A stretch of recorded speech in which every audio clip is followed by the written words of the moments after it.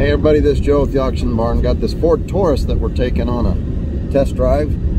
I just come from the car wash, getting it washed. It has 126,246 miles on it. The AC is currently working. Let's see if the front windows. Front windows, up and down. Back windows are working. Door locks. Door locks seem to be working.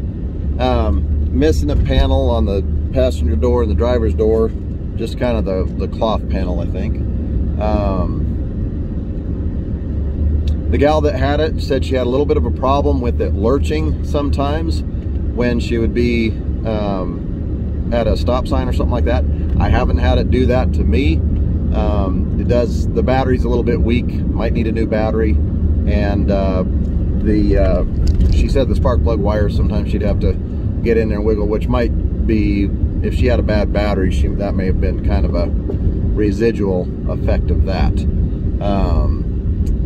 So it seems to be running pretty good right now. It was out of gas. I put some gas in it, and seems to be running pretty good. She had a little bit of problems with possibly the fuel pump. But everything's working good right now. So just be aware that there's a chance that, based on her experience that she had with it, that the fuel pump might be on the brink. So everything seems to be working good right now though. But cloth interior seems to be in pretty good shape. There you go. Thanks guys, we'll look forward to seeing you online.